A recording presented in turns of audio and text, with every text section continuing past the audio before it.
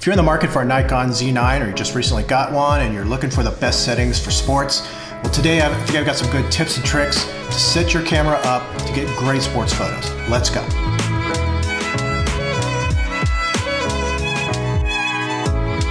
Hello everybody, my name is Jack Beasley and I am a freelance sports photographer in the Phoenix, Arizona area. Today I'm going to take you through all the primary menu and shooting banks within the Z9, show you what settings I like to use, and I'll explain why I like to use those particular settings. Now, if the Z9 is your first foray into sports photography, I actually recommend you watch this video first. It uses a camera that's a little different than the Z9, but that's okay. It goes into more basics of setting up your camera for sports photography. In this video, I'm assuming you have some background already in sports photography and you're just making the transition to Z9. Now I'm going to go into a pretty thorough breakdown of the menu system within the Z9. However, stick with me to the end and I'll show you where you can get an Excel file with all these settings and then you can modify to your own preferences. Alright, the first thing I want to talk about is something called menu banks. Menu banks are found on the more professional Nikon cameras, and I'm talking things like the D850, the D5, D6, now the Z9. Now some of the other Nikon mirrorless cameras had what they call user settings, and it'd be like a U1, U2, U3, which was on the one of the controls on top of the camera. For example, in the Z6, Z6 II, Z7, Z7 II, those kind of cameras. Now these menu banks are actually quite useful. There's one called the custom settings bank, and there's one called the shooting menu bank. And there's 4 groups in each one, A, B, C, D, and you can mix and match. You put one with the other, or you have different settings for all 4 banks, and then you can mix them. You have a very large number of combinations here. The first one I want to talk about is the shooting menu bank. And this one, because of the type of photography I do, I have it broken down into 4 groups: day sports, night sports, portraits, and what I call standard video. So you know I do video, so I set it up specifically for that. In the custom settings bank, I have 4 of those. At this time, I'm only using 2 of those, one for solo sports, one for team sports. And I'll explain why I set it up that particular way, which works best for me. Now, for the purposes of this demonstration, I'm going to set up my first one, which is the day sports. The reason I have one that says day sports and one that says night sports is basically light levels. One, I want to make sure I'm taking care of sunlight situations, very bright, tend to have much higher shutter speeds, that kind of thing. Night sports, by comparison, now I'm dealing with higher ISOs, and I'm going to have different setup for my camera for night sports. Same thing with that solo and the team sports. One, we'll say it's a day sport with tennis. I got a single individual I'm tracking. I'm going to set up my camera, especially the autofocus, for that kind of situation. Team sports a little different. Again, I might want to have a different autofocus setting specifically for group sports where I have multiple potential subjects and I might have to jump from one to the next. I want to set up, especially my autofocus, specifically for that reason. So let's get into the settings for day sports, and I'll show you how I like to do it. Okay, so right now I'm in A. I could have gone down here and changed it to any of the other ones, but I'm just going to start off with A. Extended menu banks. Oh, and here's a nice little thing. If you can actually hit the question mark on the top of the screen, and it'll give you some explanations as to why you might have a particular different setting. Because I want to use just because I want to use the camera for its full potential, I have extended menu banks set on it. Now, storage folder, I think this was the default. I will tell you I changed the file naming to JB9 off of I think it was DSC was the default. I like to label all of my files JB, and then I use the number of the camera. For example, my Z6 is JB6, this is the JB9 and the Z9. When I'm using my D5, I have it as the JB5, so Jack Beasley 5. Role played by card and slot 2. So these are the options you have right here. I like to shoot RAW plus JPEG. You know, I could have just done it as an overflow. I could have done it as backup, and I've done that before too, depending on the situation. But I like RAW and JPEG. JPEG's smaller than the RAW file, so they take up less space, which is good. And I like to separate them at the end. This makes it easier when one card is going to my RAW folder and another going to JPEG. And the other reason I do that is sometimes JPEGs work just fine. This is my basic setup, but sometimes I'll use the backup or overflow. Either way, but that's how I've got it set up right now. Image area, I've got it set for FX because I want full frame. Not all the time, but most of the time I use full frame, especially at night sports. Also, I use the DX crop alert, which just basically tells you, hey guy, you're in crop mode, if I put it in DX. Image quality, I've got it raw, JPEG, fine, star. JPEG fine star is the highest quality JPEG, so that's what I like to use. Image size, large, medium, small. This refers to the raw files. Again, why not use the highest quality possible? You know, I might consider using a lower resolution, but in most cases I have no problem, you know, with card management. Raw recording, so you have options of lossless compression, high efficiency star, and high efficiency. This is what I found. The high efficiency star works great, looks basically the same as the lossless compression.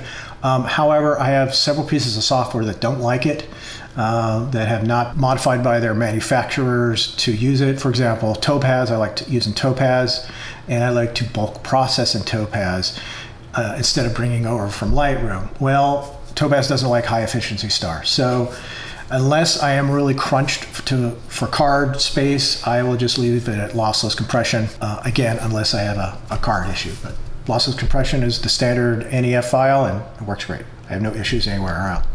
ISO sensitivity settings. This is set for daylight. The lowest level is 64. You know, you should always use the lowest base value for your camera. In some cases that's 100, but the Z9 is 64. I set it on that. Auto ISO sensitivity control, I've got it set to on. That is like my standard auto ISO. However, you know, I've been known to leave it at a particular ISO setting, but the auto ISO works pretty darn good. So I just usually just put it on there and leave it there.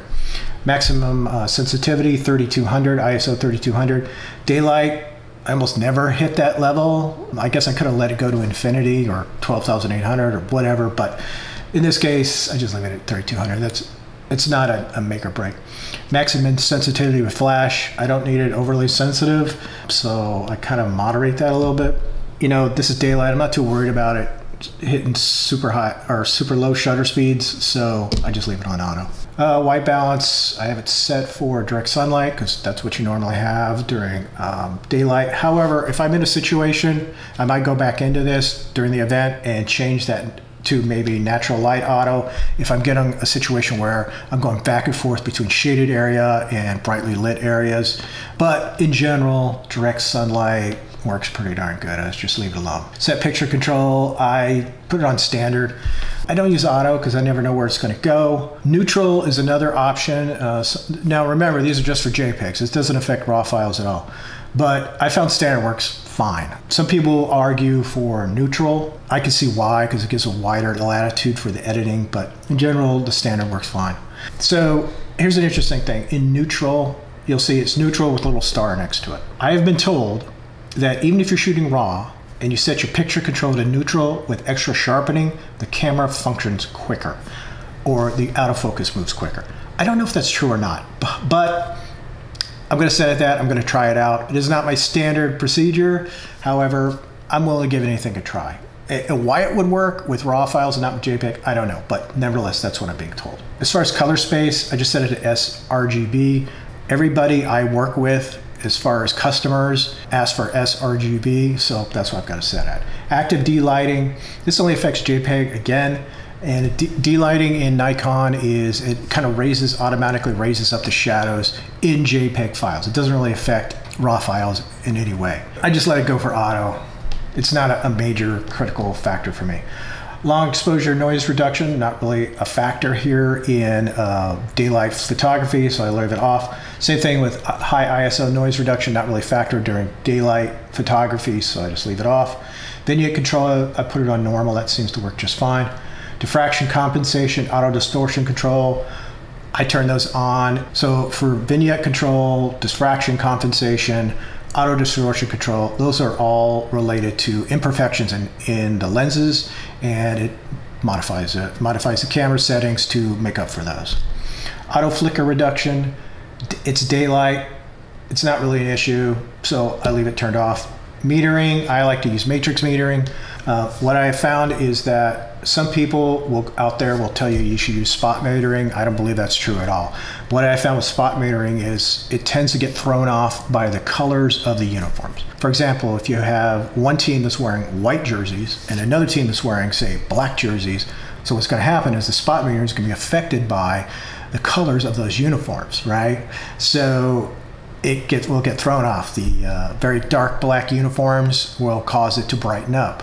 If they're wearing the white uniform, it'll tend to bring those things down. So that's why I do not use spot metering. Autofocus mode, my standard is AFC. You can put it on other things, but the standard for me is that. AF area mode, I've got it on wide small. That's my starting point. However, during a game or a match, I might change it up, but that's my starting point. Autofocus detection options, auto, people, animal, vehicle, or subject detection off. I'm shooting people when it comes to sports, so I leave it on people. Auto bracketing, not really an issue for sports, at least that I normally do. Multiple exposure off, HDR overlay off, interval timer off, time lapse video off. None of those really affect sports photography. All right, let's go down to custom settings. We're gonna go to A, which is solo sports for me, and I'll go down the line here. All right, when we get into the custom settings, this isn't for solo sports, so these are sports where you have a single individual, say tennis, for example. Autofocus continuous priority selection, I go with release. That's what Nikon recommends, and I have found that works just fine. AFS priority selection, I don't tend to use a lot of AFS, but if I were to use it, I would put it into just straight focus. Focus tracking with lock on. So based on what Nikon has publicized as far as for sports shooting, they said it. They recommend block shot if response as a 3, subject motion steady. Focus points used, all points. Why all points versus alternating points? So there's an argument, and someone will say that this is the better way to go, is if you use alternating points, if you tend to move your focusing point around, it'll skip over a lot quicker than if you use all of them. Maybe that's true. I haven't really had to see that as a problem, so I use all points. Okay, next we're at A5, store points by orientation. This one I think is really important. In fact, if I were to change nothing, well, most things in the menu system, this one I would definitely change. Basically, the way it sets up is with the focus point and the AF area mode, no matter which orientation you place it, vertical, horizontal, you can set where you want that focus point and where you want that AF area mode. For example, in horizontal landscape mode, I like it center and a little bit up to catch chests, faces, stuff like that. Same thing with a vertical mode. I like to move the focus point up a little bit, again, to try to catch faces in the camera. So that's why I really like it. Keeping it focus point, AF area mode, it keeps both those things, focus point and the AF area mode. So that's why I like to do it. AF activation, I prefer AF on only. I don't like to use the shutter. I've seen people use a technique where they will use one focusing mode using the shutter button and then switch over using the AF on button for a different focusing mode if they want to switch quickly. I'm not that sophisticated, quite honestly. I'm so used to using AF on, so that's what I do. Focus point persistence. This one I turn off instead of auto. The reason being is what happens is if you put it in auto, the camera will automatically want to keep that same location wherever the focus point was before, no matter when the next time you try to take a photo. That may not be where you want it. Just like I said for back at AF point, store points by orientation, is I want it to be exactly where I expect it to be, not in the last location it was when I stopped shooting last time. So that's why I put it auto. Limit AF area mode selection. Okay, and this one you can actually say which area AF mode you want to use or not use. I've checked the ones that I like to use and I've unchecked the ones I don't want to use. So in my case, you have to have one in there no matter what, and they've designated that as single point autofocus. I don't see a big difference between that and pinpoint, so I've turned off pinpoint. I like dynamic area autofocus small. not the bigger ones. Same thing, the wide area autofocus, I like the small. I don't really like C1, C2, and I like 3D tracking. And I don't like auto area autofocus. So if I limit them, as I go through my screen, I don't have to go through all of them to find the ones I like or might want to use. It'll just show the ones that I just designated. Focus point, wrap around, I've got it turned off. Basically what that means is if, say you're moving your focus point around, you could go off the screen and it'll pop up on the other side of the screen. I never have used that in any of my other cameras. I just prefer moving it back. So that's just me. But you might want to turn that on. Focus point display, yes, I want to see all of them. Manual focus, dynamic area, AFC in focus display. And there's a demonstration about why. Built-in autofocus illuminator, I've got it turned off. I don't need the little light in the front of the camera going off, trying to focus. It's not very strong anyway, and most of my subjects are so far away, I don't need it to come on. It's just a battery burner. So focus peaking, I've got that turned off. I don't use it. It's for manual focus, and I never manually focus my camera, quite honestly. Focus point selection speed high, okay. ISO sensitivity, I prefer it in 1/3 values. You can also do it in full step. I don't like that. EV steps for exposure control, you can do it in 1/3, 1/2, 1, full one. I prefer 1/3. Easy exposure compensation, you can just do that. If it's selected, only changes to exposure compensation made using easy exposure compensation will be reset when the camera is turned off or the standby timer expires. Matrix metering for face detection. So this one's interesting, and I found it actually works pretty well. I've got matrix metering, and in this mode, it'll actually look to see if there's faces in there, and it will meter for those faces. I have seen this actually work. In fact, I was kind of shocked at how well it worked. So that's what I use. Center weighted area, I just use the standard. Not that I use center weighted very much. Fine-tune optimal exposure. It's not something I normally use, so I don't really play with it, to be honest with you. Keep exposure when F changes. Yes, I got it set for ISO. Shutter release button auto exposure lock. Basically what this one does is while I've got, I'm tracking a subject and then I start shooting, it'll keep the auto exposure in the same settings. So throughout all those frames, the exposure is exactly the same. Self timer, these I don't even touch. Oh, power off delay, you can set these to your own liking. I got it 10 seconds, 1 minute for menus, picture review 4 seconds, standby timer 30. But of course you can modify those. Continue shooting speeds, I got it set for 20 and 5 on the low side. I think that works pretty well. Maximum shots per burst is infinity, although cards I have won't let me go all the way to infinity. Limit release mode selection. You can change your different modes as far as release modes. You can cut some of these out. I've left them in. As I say, I usually just use the 30 or the 20 and the 5, and that's what I got it for. C30, C120 options. These are a variety of continuous frames. These only work with JPEGs. I don't generally shoot just JPEGs, so I haven't really played with it. I'll be honest with you, I haven't really played with it. I've seen some other examples out there, and I think they work great. Not something I normally use. So sync release mode options. In sync, synchronize the release of shutters on remote cameras with the shutter on the master camera. No sync, the shutters on remote cameras are not released. So this is all about syncing multiple cameras that are linked to one another. Extended shutter speeds, I've got this turned on, and I'll hit since the shutter speeds available in mode M, decreasing the minimum speed from 30 seconds to 900 seconds. Again, this is not something I use a lot in sports photography, but it's there. Limit selectable image area. I don't ever use 1:1 and 16:9. It's always either FX or DX. So those are the ones I turned on because that's the only ones I ever use. File number sequence, on, off, or reset. So here's my philosophy on this one. So with file number sequence, I like to use on, and the reason being is because I may shoot an extended number of photos in a given day, and they may all go on the same card, and I want it to be able to use every number available, and I don't want it to reset and use the same numbers over again in that same card. So I don't mix and match. I'm not confusing one thing with the next, so I leave it on.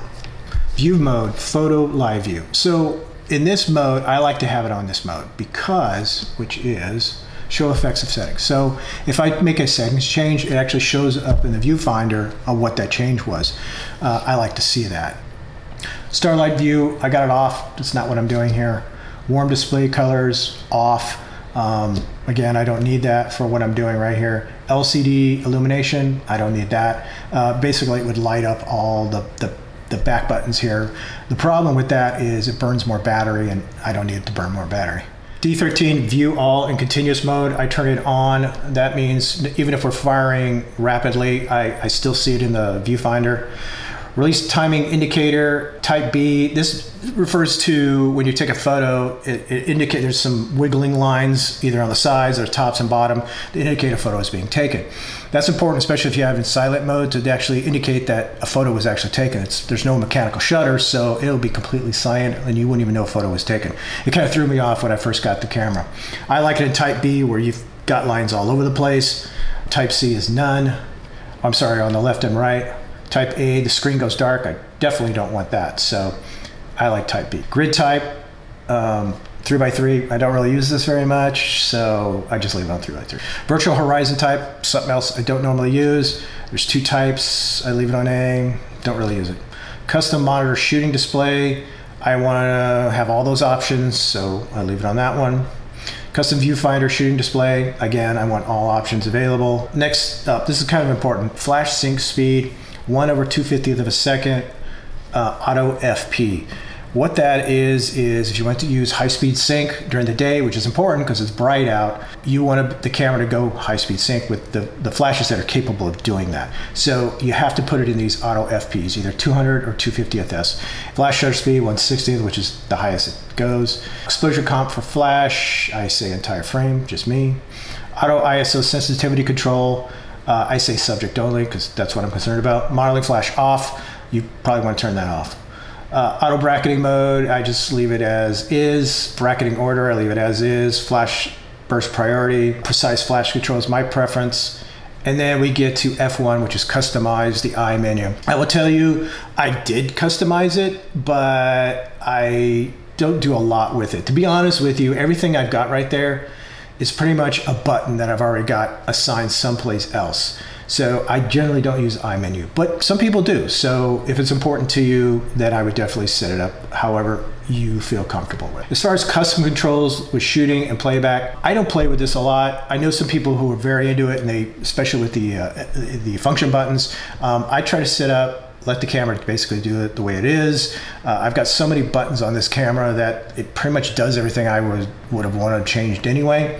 The only exception being the FN4 button.